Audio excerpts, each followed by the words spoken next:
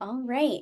So hi, everyone. Welcome and thank you for tuning into our first fall panel session on college affordability and scholarships. My name is Claudia Avilas and I'm the program manager with the Coalition for College. We are using the Zoom webinar today and we have turned on the closed captions. We also have the Q&A function enabled, so feel free to ask your questions throughout the session today and we'll try our best to address your questions during the Q&A portion at the end. This session is being recorded today and it's going to be shared with anybody who registered later this week. And for our discussion today, I'm joined by admission professionals from Coalition member schools who will share their expert advice on how to make college affordable, securing scholarships, and applying to financial aid. They are going to be introducing themselves shortly. And we're also going to be dropping some links in the chat with some more information on this topic. So you might see links shared throughout. Just know that these are resources that you could check out when you have some free time. So before we begin, I do want to tell you a little bit about the Coalition for College. So the Coalition is 170 colleges and universities with a proven commitment to access, affordability, and student success. As a group, we work together to help students learn about, prepare for, and apply to college. We believe that Coalition schools are smart college choices because they not only provide responsible financial aid, but they also graduate students in a timely manner, including students who have been historically underrepresented in higher education. Students at our member schools are successful regardless of the size or the selectivity of the institution. Coalition members are committed to access, providing responsible financial support for students, and support to ensure that students are graduating in a timely manner. And most importantly, students are succeeding. So as a collective, Coalition schools outperform the national averages by 24 percentage points when it comes to graduation rates, which is an important factor for you to consider when you're thinking about the amount of time and money that you're going to be investing in your education. So when thinking about where you want to apply, a great place to start your search could be by exploring the Coalition schools that are dedicated to making a college education both accessible and affordable. Many of our member schools use our shared application platform, which is integrated within SCORE. And if you hadn't heard of SCORE yet, that's okay. It's a college planning platform that's free for students to use. On SCORE, students can not only search and discover both 2- and 4-year colleges, but you can also collaborate with your supporters, so people like your counselors, your advisors, your parents, guardians. And then when you're ready to apply, you can use a Coalition application directly from your SCORE account and keep track of all your applications to the schools to which you apply. And because this application method is only available to Coalition member schools, you know that you're applying to schools that are dedicated to helping students graduate on time with low or no debt. And we will be dropping a link in the chat where you can learn more. Or you can scan this QR code that's on the screen if you'd like to get started on that.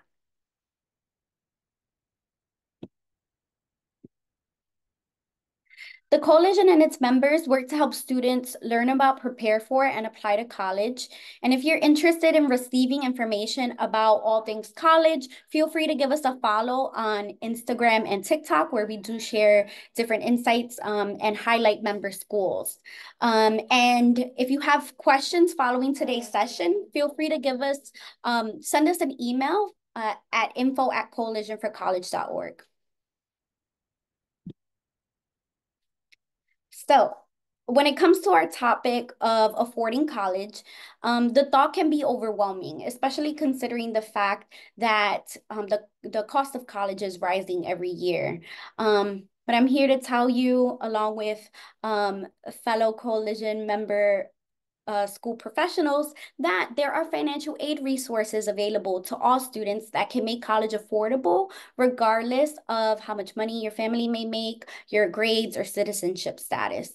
And according to the National Center for Education Statistics, more than 85% of students get help paying for college. So just wanted to highlight that information with you all tonight.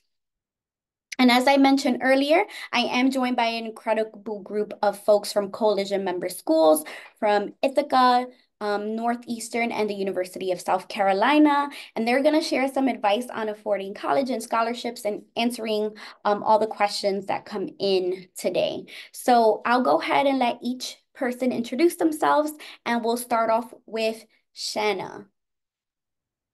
Hi, thank you, Claudia. I'm Shayna Gore, the Associate Vice President for Enrollment and Student Success at Ithaca College. We are a new member institution with Coalition, so we're very excited to be joining this group. I have been at Ithaca College for almost 4 years, but I've been in higher ed for just about 20, and the majority of my time in higher ed I have spent in some capacity in the financial aid office. And I know we're going to answer lots of questions tonight. If I could share one thing, I would share with everyone to ask all of the questions. I'm a first generation college student, and I think when I was starting the process, I sometimes hesitated to ask questions. I thought that everyone else already knew the terminology that was being thrown around. They knew the answers, and that I was just trying to kind of listen and pick it up. Students are investing so much, a significant amount of their time, their energy, their money, and you deserve to ask all the questions that you want and need to have answered. As many questions as you need to and as many times as you need to. So ask all the questions. Thank you. And I'm Steve Nguyen. I'm with Northeastern University in Boston, Massachusetts. I'm an Associate Director of Customer Experience and Student Financial Services with a focus on financial aid, but our office is under enrollment management, and we collaborate across with admissions and different departments and colleges across campus. It's great to be here. I'm very honored to be a presenter, and I'll kind of build on what Shayna said, that engagement too in asking questions is one of the most critical parts of the work that we do.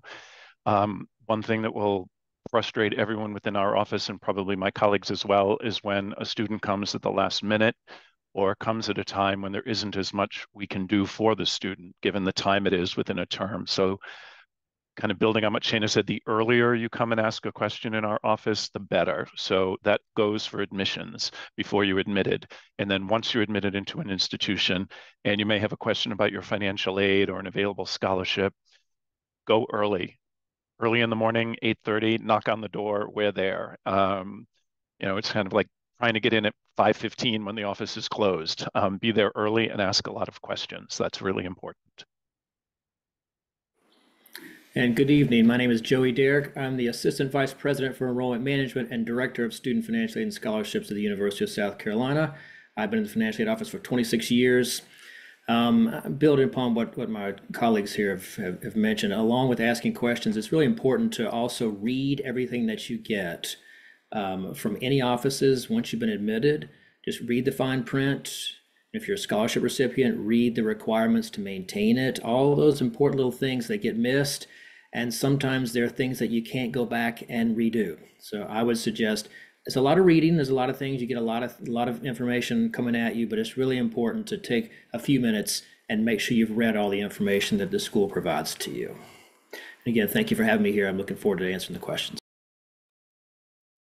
Thank you, everyone. So for this session, we're going to cover some of the most common questions that were submitted with registration. So thanks to all of you who submitted questions, and then we'll tackle any other questions that come through in the Q&A. For any of you who have to leave the call early, know that this session is being recorded and is going to be emailed to everyone soon. So let's go ahead and get into these questions. I'm going to stop sharing my screen as well. And the first question that I have, I'm going to throw over to Joey. Joey, are there any tools or resources that students and families can use to estimate how much a college may cost? Yeah, this is a tough one. This can be very confusing. When you look at costs at an institution, there's a couple different ways to look at it. You can look at the amount that you think the bill will be, and you can look at the amount that you might spend overall in a year in college, both with your direct and indirect costs. A lot of schools, most schools are required to have what's called a net price calculator posted prominently on a website. that is the tool that you can use. A lot of times those are based on averages, and some are better than others. That's a place to start. Another one you can look at is schools' financial aid websites are required to post their costs of attendance. That it can be a very confusing term, cost of attendance. That is meant to reflect all of a student's direct and indirect costs for a year. So it's not just tuition and fees, it's also things like books and transportation and living expenses and everything else. But one of the things that I recommend folks do, after you look at those two, go to the school's fee structure website. Look at where their fees are posted. That's where you're going to see the actual fees for this year. You're going to see lab fees, you're going to see program fees, you'll see matriculation fees, all those fees that maybe aren't mentioned up front, but if you look through an institution's fee schedule, you'll find out how much it's actually going to cost. And one of the things that I find a lot of times working with families is many folks, of course, in the industry think that the cost of attendance is what drives a lot of questions. And it is important, but what I find a lot of times is that when the rubber hits the road, folks want to know what the bill's going to be, right? They want to know how much they're going to have to come out of pocket. And in order to get that as accurate as possible, that's going to come from the school's fee structure website. Some schools publish their upcoming fees very early. Schools like us, we have to wait for our board of trustees to set those fees. So sometimes, for example, if you may look at the University of South Carolina's website and you may see the fees out here for the previous year, if you're looking at it in April and May, and that's because the fees haven't been set for the upcoming year. But it's still a good tool, still something good to use. So I would recommend using all three of those together to get a good idea of what your overall costs might be and then what your bill might be.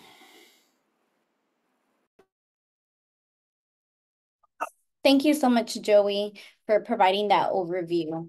My next question, I'm going to go ahead and direct to Steve. Steve, what resources and or support is available for students who are first in their family to attend college and may need additional guidance on planning in this area? That's a great question. So I can speak specifically about Northeastern, but also we're a part of our state higher ed association and our regional association. So I know the vast majority of institutions that are a part of those associations are very focused on first-gen students. At Northeastern, I know it's particularly post-COVID, it's been a number of different, and I do have to look at my notes to make sure I get everything correct. So we have our Center for Intercultural Engagement that has Funnel, F-U-N-L, for first-gen undocumented and low-income students. We have a We Care support network, which is across our multiple campuses all over the United States and around the world. We have our Student Cultural Center and Career Resources. All of those coordinate with us in Student Financial Services to make sure we have educational opportunities during the course of a term in the year to interact with students. Each year, we have our first Gen Week on November 1 through 8, where students get an opportunity to meet with different departments across campus and really understand sometimes there's a hesitancy with certain groups of students to even come into our office if they're not feeling comfortable. So it really is our being proactive and being out there so that they meet individuals from our offices and they can learn from us. It's also, we have learned very important on my staff. I have folks who are fluent in Spanish, French, Arabic, Mandarin, and Cantonese, which is really helpful to be able to outreach to not only students, but their families if they're there. If English is a second language to the parent, sometimes a student might be more fluent in English than a parent, but it goes beyond just working with the student as well, it's the family. And so at our orientation sessions at the beginning of the term, at our events for admissions for the upcoming class of 2025-26, there definitely is a focus on the individual resources that are going to be specifically important for first-gen students. I appreciate you sharing that, Steve. Thank you so much for giving that overview and talking about those resources and support that is available to students. And I think regardless of the institution, these are things that they can ask about at any institution that they Right. may be looking into. So Sure. thank you for sharing. My next question I am going to direct to Shanna. Shanna, can you share what advice you would give to students and families who are concerned about the rising cost of attending college? Sure. I mentioned earlier, college is an investment. And, as you look at that and think about it rising, I think it's to put it into perspective. The cost for, everyday things is just expected to rise. But when you're looking at the big picture, it's really about researching all of the different types of financial aid and resources that are available to help students meet that cost. There are programs from federal, state, and institutional levels. So, we talk about filling out the FAFSA as soon as it's available. Um, and making sure that they're aware of all of those different programs, from scholarships that may be based on academic merit or talent, grants that may be based on need, and then looking for opportunities to participate in work study or some type of campus employment that can be used towards those costs. And then saving those loans as kind of a last option and borrowing very responsibly. I think also it's very important for students and families to realistically look at their budget and not just look at that first year. You're not just attending college for 1 year. It is a 4-year commitment, at least, to earn your degree in most cases. And so you really want to think about that big picture and budget and plan for 4 years. And so there are some schools that are able to help students know what that cost is for 4 years. Some students have different tuition guarantees or different financial aid packages that walk through that. But even if they don't, those schools can talk to you about what their cost increase typically look like year over year. And so again, students and families need to think about what their commitment is for 4 years and not just that first year, and really look at a plan that's going to be the big picture for 4 years and how they're going to cover those. And I think too, it comes down to looking at all the different types of education. Look at the community college options, look at, are there online options, and look at the different costs associated with all of those options. I'm coming from a private school, and that cost is very different than community colleges. And we have partnerships with community colleges for students to do 2 years where they're able to live at home, have a lower per credit hour rate. And then we have pathway programs to transfer and finish up the last 2 years at Ithaca College. And so there's just so many different options and combinations and opportunities. And so it's really about research and understanding all of those and finding the option that's going to best meet the needs of the students and their family. Thank you for highlighting some of those, the pathway programs, like you said, that exist, and like researching all of the different options, Shayna. I really appreciate that. My next question I have, I'm gonna throw over to Steve. Steve, can you talk a little bit about what role do extracurricular activities, volunteer work, leadership experiences play in scholarship applications and financial aid decisions? They do. They also play into admissions decisions. So looking for the unique student that's going to bring something to the table to the university is incredibly important. So to have a diversified student population, not only geographically, but the interests that the student has. And so a student who may have had, excelled in athletics or excelled in the arts or excelled in academics, having a specific scholarship at Shana mentioned Ithaca is a private college, as is Northeastern. And we have many opportunities for scholarships that are specifically tied to those areas and recognition of the work that a student has done in high school. So it is very important to also point out those differentiators in your application. You may be using the Common App, which is a general application that schools use, but Northeastern has an addition to the Common App. And it's really important to make sure you're looking at the uniqueness that you bring to an admissions opportunity at a university and what it is about you that the university is going to want to look at and say, yes, and oh, by the way, we have XYZ scholarship. We have this endowed scholarship that is going to be perfect for you. So again, building on what Shana said, a large institution like Ithaca or Northeastern or University of South Carolina may not be the best fit for every student. So also recognizing when you're looking at a school, where will the best fit be for me? And that is as important as the amount of a scholarship you might be getting. So really understanding you're there for 4 years, 5 years at institutions like Northeastern, the Rougher Co-op, but really knowing there's a difference in how the scholarships may be applied as a first-year incoming student. And then when you are at an institution, there may be further scholarship opportunities as you go into your second, third, and fourth year. So it's always keeping the antenna open to see what opportunities may be there.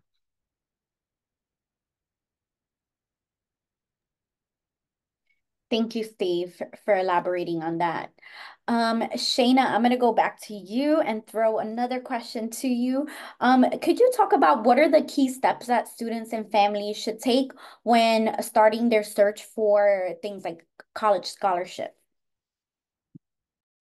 Sure, that's a great question. I think that can often feel overwhelming. There are so many places to look and so many different types of scholarships. I think I would start with having the student really take a look at themselves and start identifying what are their strengths, their interests, their background, because many scholarships have very specific eligibility criteria. They're looking for specific academics, they're looking for specific extracurriculars or maybe demographics. So for a student to take some time to identify what their strengths are. Another thing that I've seen is very successful for students is to create a scholarship calendar. There are so many different deadlines. And so in addition to everything else that a high school student may have going on, keeping up with the deadlines for the scholarship applications, being able to know when they submitted them, if there was a date by which they should have expected to hear back from them, knowing when they should follow up with them, if supplemental materials need to be turned in, and also if they are awarded a scholarship, knowing if there is a date in the future when they may need to turn in a copy of their bill or they may need to reapply in a future year. So I think setting up that calendar is going to be very helpful for a student to be able to stay on top of it because it's just a lot to have to manage all of those different dates. There's different scholarship search engines. I think we may get into that a little bit later. So there are places there where they can search by putting in some information about themselves. I also think checking with their high schools. Sometimes their guidance offices may have information about scholarships that are tailored to students from their high school in their area, or maybe match up with some of the programs that their high schools are offering. I also think if there are, checking with the schools that they're considering attending, they will have information again about scholarships that are specific to that school. Steve has talked to us about some of the scholarships that Northeastern has, but also they may have information on the website for scholarships that students can apply for that are outside of the institution, but are often awarded to students that are coming to the institution. It's also a great idea to check with different civic and community organizations. So they sometimes have scholarships for students in the area to apply for. I think another good source is parents' employers, or if the student is employed, to check with their employer.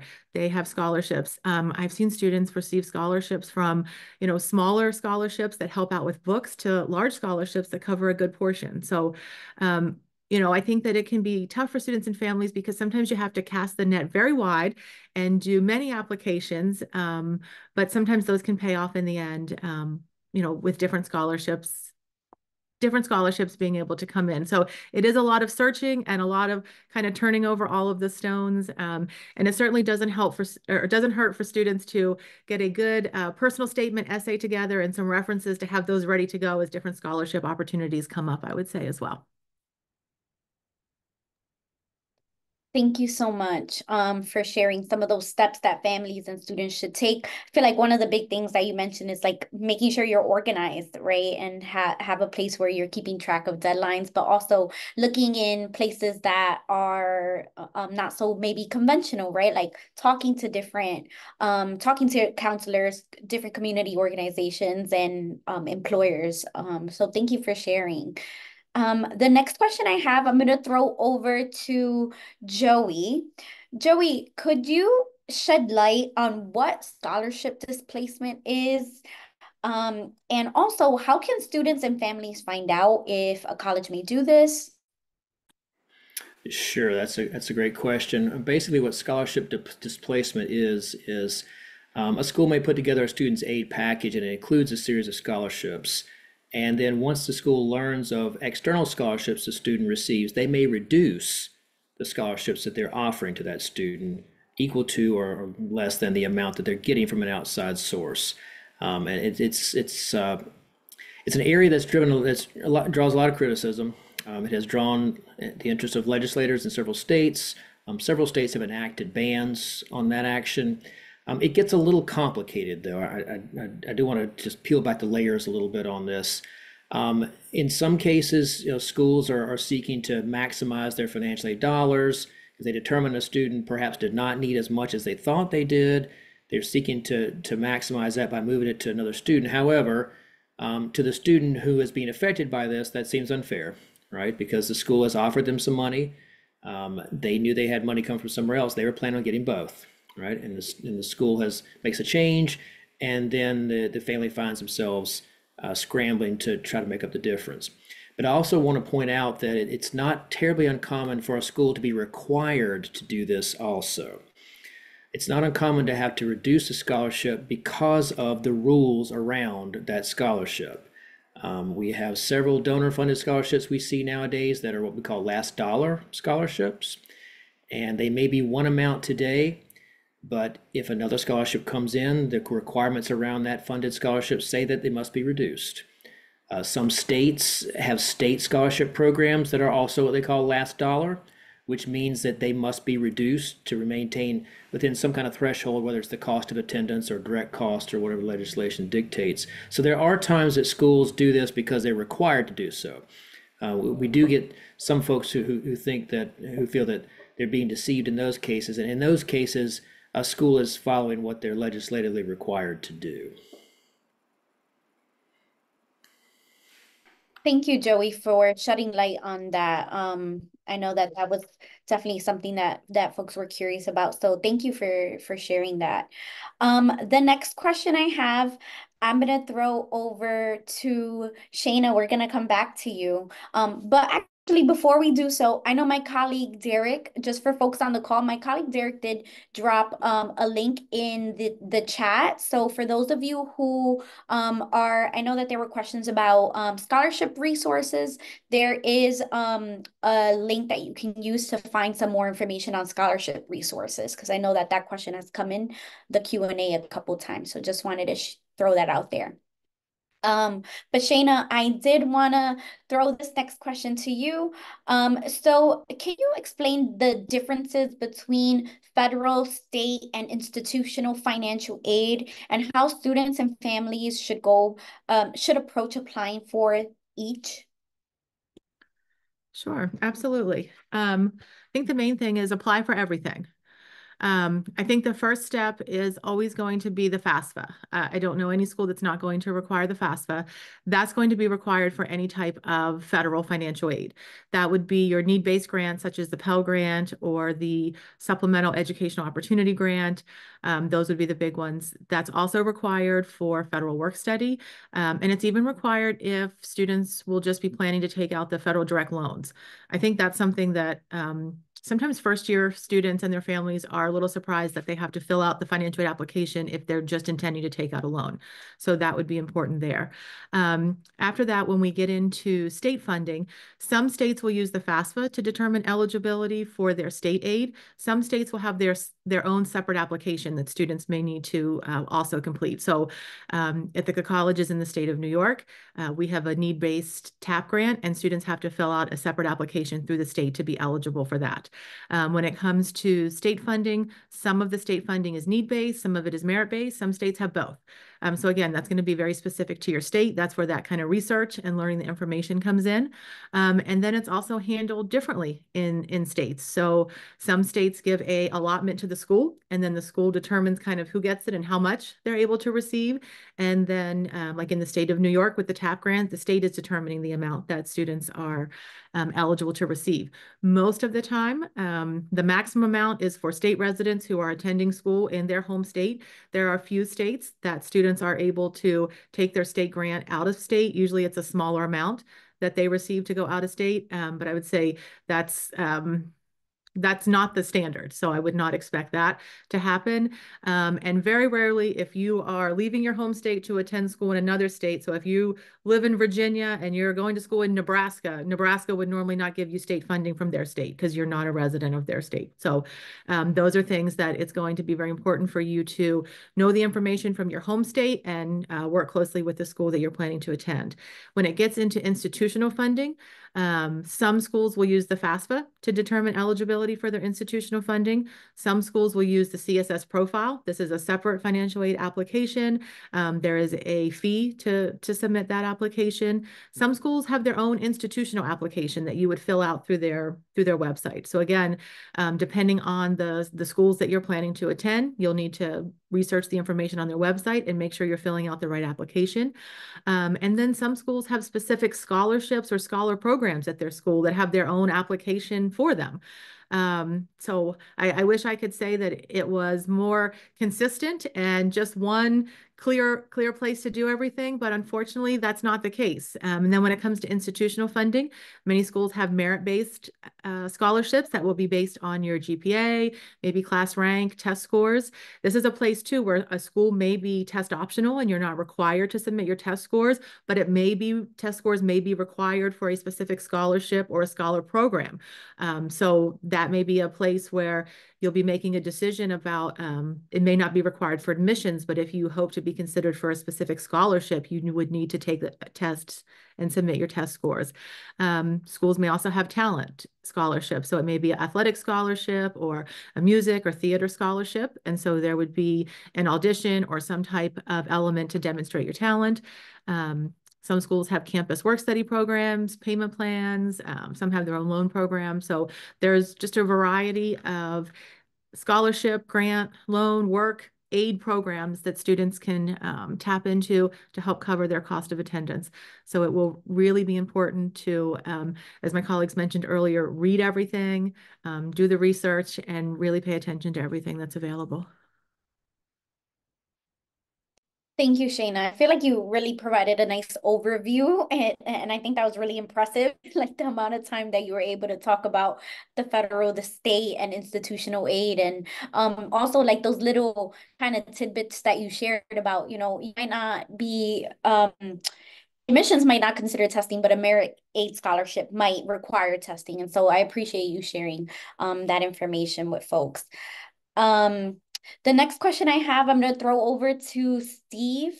Steve, can students and families appeal their financial aid packages? And if so, are there strategies for appealing or negotiating a financial aid offer if it doesn't meet the family's needs? There certainly is. And that's a great question to follow up with Shayna's answer just a couple of seconds ago, because when a student receives a financial aid award, it will likely include all of the different types of aid that Shayna referenced. So it will have the federal aid if the student completed the FAFSA.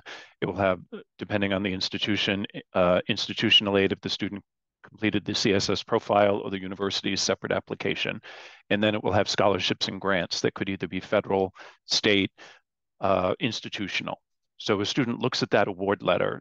Northeastern does award at admission. Not all schools do that. So a student receiving an admissions decision will also have their financial aid award. When you complete the FAFSA, not to get too much into the weeds, but it pulls data from tax information from 2 years ago. So in the business, we call that prior. And what that means is the information that's on the FAFSA for this upcoming year is going to be from 2020 math. I'm currently working with students. Thank you, Thank you. Save me. Thank you, Shayna. Because we're currently working with students who are appealing that are first year students. So they filled out their application with 2022 data. When that happens and a student receives an award letter, there are basically 2 different ways you can appeal. The first is under federal guidance. So most of the work that we do is under federal student aid and through the Department of Education. So there is a type of appeal called, and I never remember it because it's relatively new, appeals for special and unusual circumstances. It used to be called a change in circumstance. That is a federal requirement that the universities are going to be required to follow certain steps to fall in line with what the federal requirements are. The type of information that we need from a student. Usually it will mean a family has faced a loss in a job, unexpected medical expenses, someone lost a job or lost a particular amount of income that they would have, and they can appeal through the federal process. An institution, a private institution, public institution may also have institutional appeals. We do at Northeastern. Our appeals committee meets every week. So a student may have part of their appeal under the federal regulations and part of their appeal under the institution or the college's regulations. So the answer is a big yes, capital YES, and a student should definitely be looking at an opportunity to appeal. They are going to have to follow certain strategies, and I did write these down as well. We've mentioned before, ask questions, ask about an appeal as soon as possible. If you are looking at your award and it has come in your admissions decision or weeks after your admissions decision, ask about an appeal if you don't think the award is fairly representing your family's financial situation. Provide full details about why the information on the FAFSA doesn't reflect your family's current financial situation. Provide evidence and documentation. That's going to be incredibly important. Fill out all the forms that the university may be asking you to fill out, and then follow up. Because if we are sending an automated message out of our financial aid system asking for an additional document and it needs to be uploaded into a certain system, you have to do that so that we can complete the appeals process. You have to follow the steps that we need in order to complete the appeals process. So there is definitely work the university has to do, but there's work a student has to do to make sure that they're completing all the steps so the appeal gets processed timely. Thank you so much for sharing, Steve. And I feel like hopefully for the folks on the call, being able to hear this information early and sharing those practical strategies is really helpful. So thank you so much for sharing that and shedding light on that process. My next question is for Joey.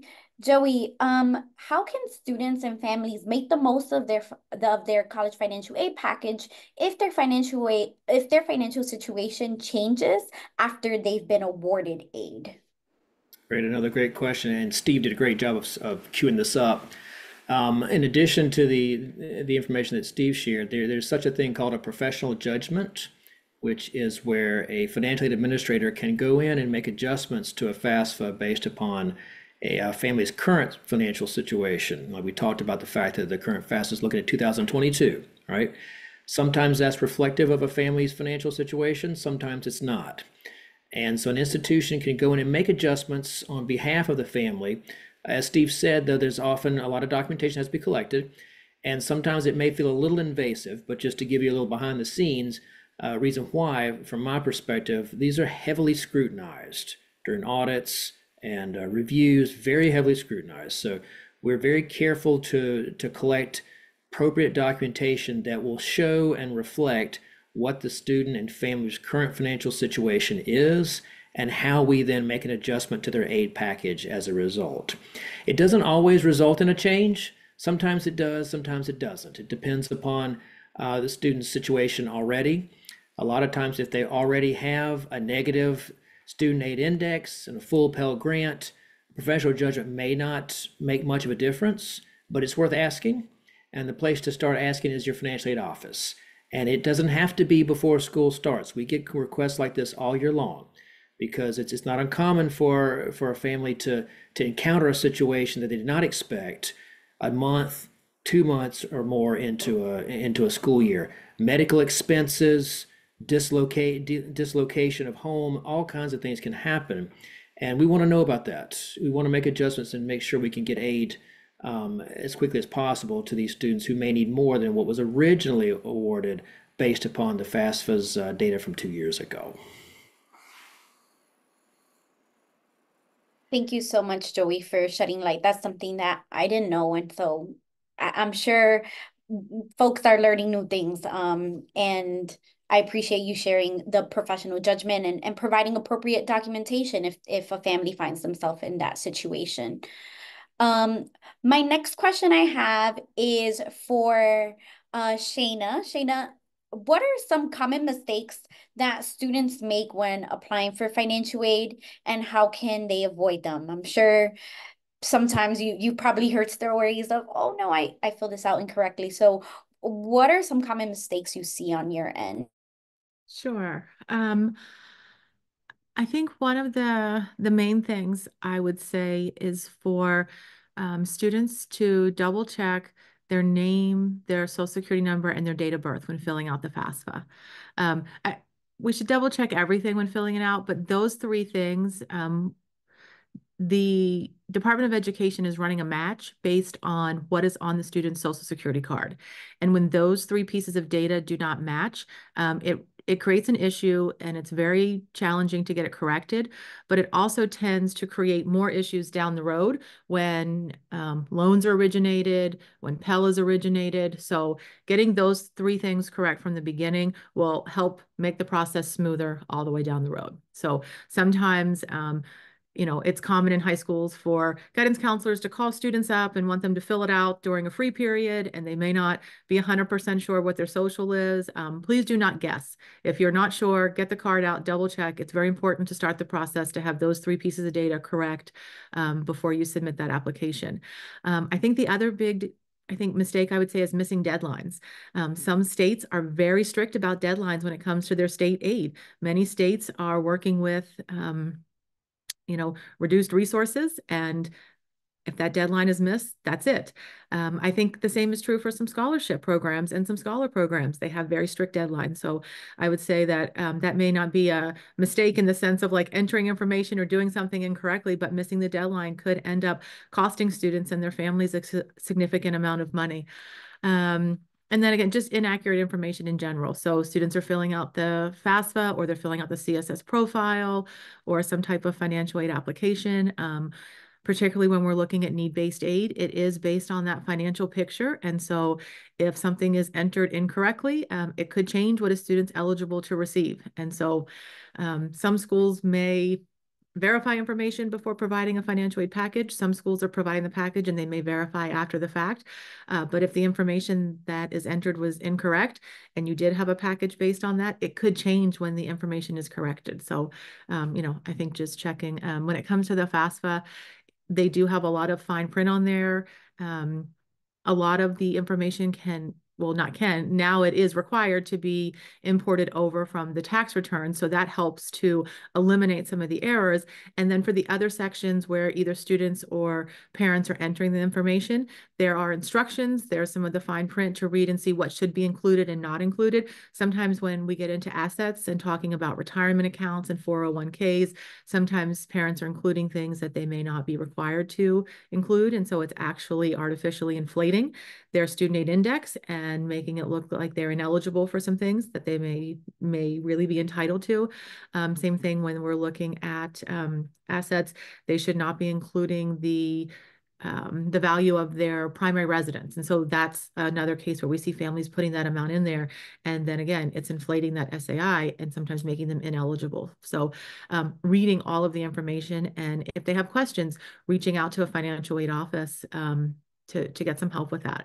And I will say, when it comes to asking those questions, at my school, at Ithaca College, you do not have to be attending Ithaca College. We have relationships with all the local high schools. And so we will do financial aid nights there, but also the high school students are welcome to come in anytime and get help with those questions and their parents. So, I think that's important for students and families to know. The colleges that are in your local area, I would think that most of them would be happy to help out with any of those questions that you may have. Thank you so much for shedding some light on that, Shayna. The next question I have, I'm going to throw over to Joey. Joey, how many financial aid packages differ for in-state versus out-of-state students? And what are some strategies that out-of-state students can use to reduce their costs? Yeah, this is a really important concept that sometimes catches students and families off guard. A lot of times a state-supported school like the University of South Carolina will have a very different tuition rate for students from the state versus those that are from out of the state. So right off the bat, we've got a significant cost differential there. So a student from in-state could have an identical aid package to a student from out of state. The student from out of state has a lot more out of pocket to pay because the charges are much higher. And we get questions a lot about why that is. And the reason for that is, as a state-supported school, we are getting money from the state taxpayers.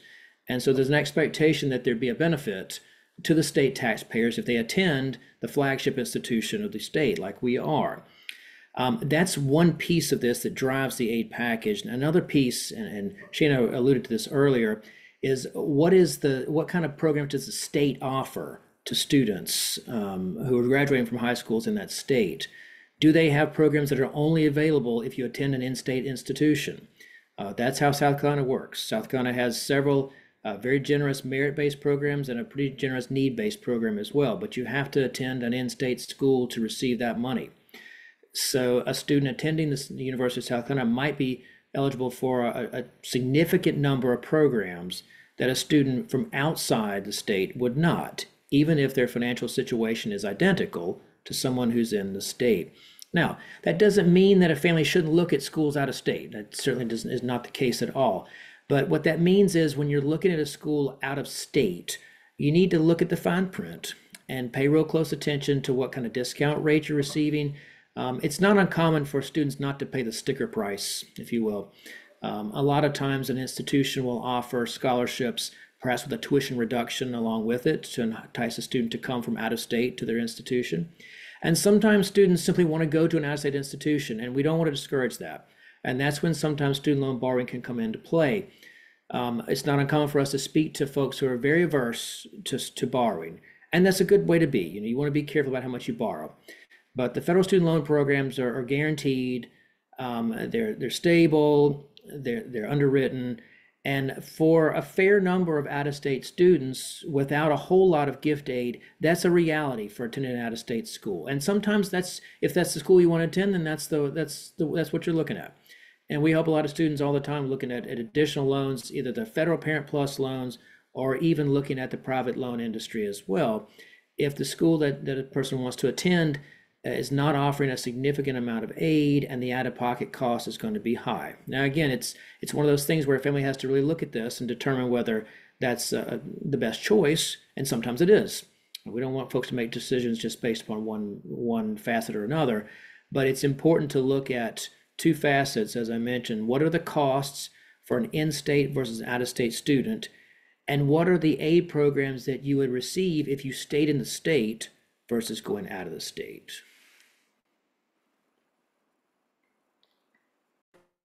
Thank you, Joey. Steve, I think you were gonna throw something in. No, I just went off mute. Oh, okay. I thought you were gonna. I think I'm up chime next, in. so I was just going off mute. Got it. Thank you, Joey, for sharing that.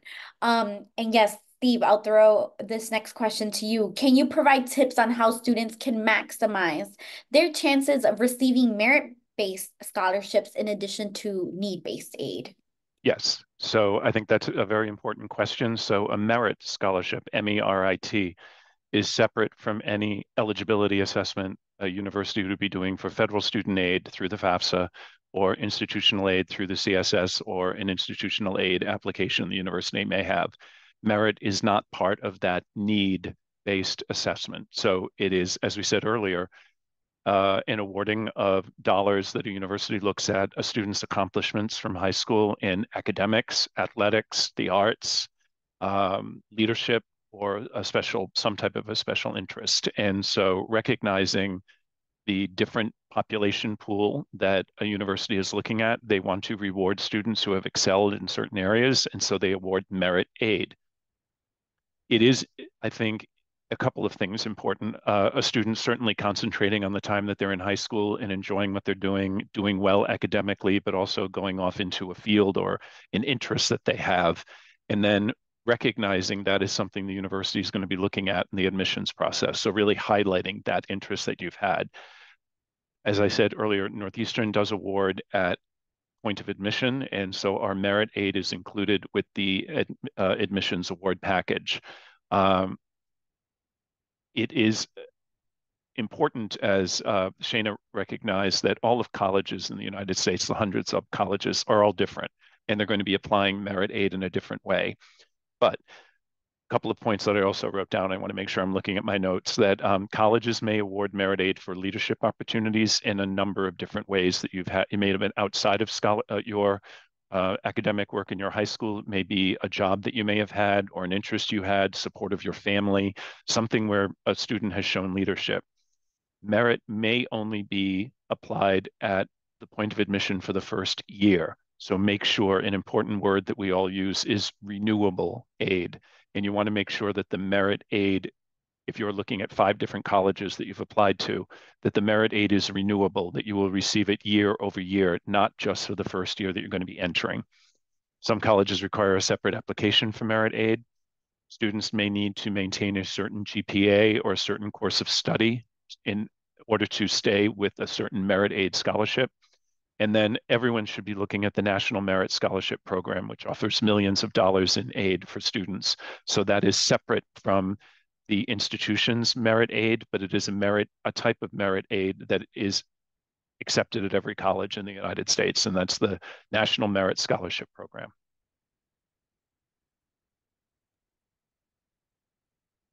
Thank you, Steve. I appreciate you sharing.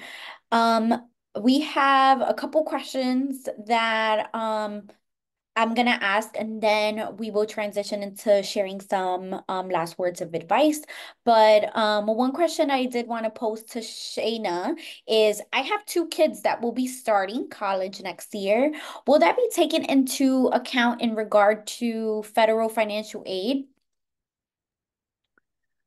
Unfortunately, for federal financial aid, the number of family in college is no longer taken into account.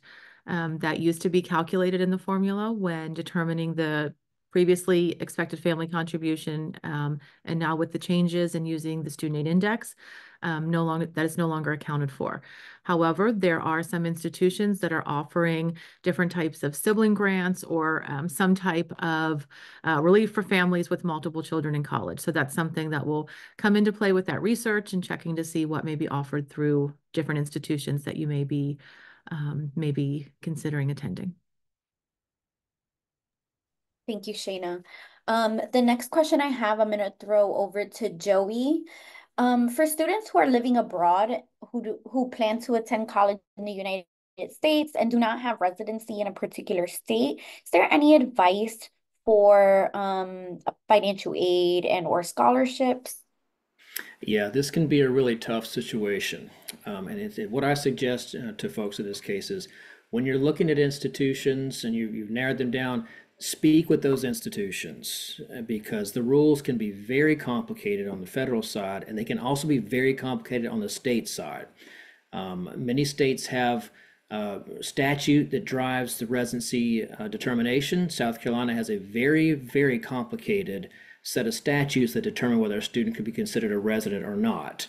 And some of it's not quite what you might think. So what I often recommend folks to do in this case is speak to someone about this at the institutions that you're looking at. Because again, it can vary significantly by state, it can vary significantly by institution. But it's really important, as several folks have said already, ask the questions. Ask the questions about explain the situation. Don't hold back. Explain exactly where you are, how long you've been there, how long you intend to stay there, when you're coming, where your parents are, all those kind of things, and let the institution guide you through the process. Otherwise, it's very, very difficult to do this on your own because, again, the rules are so complex and there's so many exceptions to the rules. It's just helpful to have somebody guide you through the process. Thank you, Joey. And thank you everyone for taking the time to answer the questions that have been coming in, and questions that folks submitted with registration. I want to be mindful of the time, but I do want to give everyone just a minute to let you kind of share your last words of advice that you would give students and families to help them think about navigating the affording college and applying to scholarships. What's maybe last words of advice that you would share? And Steve, we'll start with you. I asked members of my staff this question today to get their answer, and every one of them said the same thing. Tell them to check their email. Because those of us who are older than 18 may have grown up with email, and students aren't really utilizing email. But one of the important distinctions for a family, particularly if you're the first member of your family to go to college is you're being admitted to the institution. The aid is to the student. And there are regulations we have to follow about how we communicate with family members or guardians. It is the student who will be receiving most of the information. So please check your email. Other things that I was asked to say by my wonderful colleague, Delatum, you have to learn how to solve issues on your own and be an adult. Think about things from an adult point of view. And that's a challenge for someone who's 18 and, coming into an institution as a first-year student, let's say. But it is important that the student take responsibility for, especially if they are going to be receiving financial aid and perhaps a significant amount of aid. There may be regulations and rules and things the student will have to do in order to remain eligible for that aid. They have to keep a certain grade point average, for example. So it is really important that the student understands as much fun as they're going to have in college and they want to get into the institution of their choice. Having financial aid is a responsibility and they can't neglect that responsibility.